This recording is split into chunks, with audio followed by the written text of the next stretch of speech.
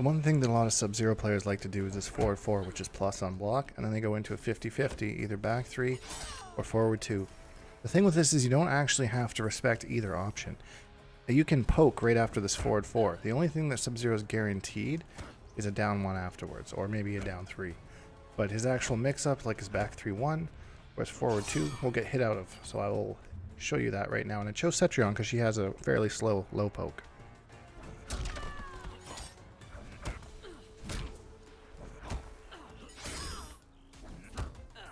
There's hitting him out of the back 3. And of course the forward 2. Forward 2, of course, you can just kind of do anything in between, or just full combo punish it once you block it. So, hope you found this helpful.